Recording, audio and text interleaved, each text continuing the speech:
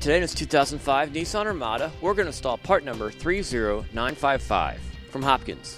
Now our Nissan here has the heart of a factory tow package. It has wires around the back, but does not have the actual connector. So we're going to use this part to finish up the connection so we can plug in a trailer. Alright, first off, we'll go ahead and pull out the wire harness from the vehicle. Now normally this would have a cap, however in this particular vehicle it did not have the cap. Now we'll take our connector and plug it into it. We'll also use some dielectric grease to help protect the leads as well. Now we need to attach it to our hitch. Now a bracket we're going to use to attach it to the hitch is going to be part number 18140. And we'll use that with the mounting bracket that comes with the trailer connector. Now we'll do a test fit, and you can see that bracket's going a little bit on the short side. So what we're going to do is take our bracket down, and using our 7-pole bracket, we're going to use it to mark and drill a couple of holes towards the end just to give us enough clearance. So we're just going to hold the two together and push it towards the edge, and then we'll use a yellow marker to mark our holes. Then we'll take our bracket and put in a bench vise and drill out the holes up to 1/4 inch.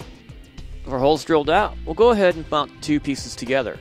Using the hardware that comes with part number 18140, we'll go ahead and connect the two together. And we'll use a clamp to attach it to the hitch. And then we'll go ahead and take our 7-pole connector and attach it to the 7-pole bracket. We'll bolt those two together, and you can see how the bottom edge of the connector touches the hitch a little bit.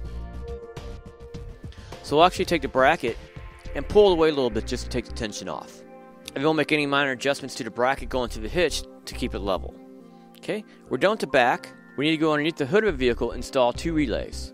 We'll take off the cover for the relays, and there are 2 spots that are open. They'll be labeled trailer tow number 1 and trailer tow number 2. Now we're going to be using the relays from part number C57000 from Kurt. We'll be using the brown relay and one of the blue relays. We'll have a third one that will not be used. We'll go ahead and put those into place. Now the reason why we checked to install these relays is when we tested the wire harness, we found out we had left turn and right turn and brake signal, but nothing else. So we checked the relay box and we found the 2 relays missing, so that's why we added them. And with that, that'll finish it for our install part number 30955 from Hopkins on our 2005 Nissan Armada.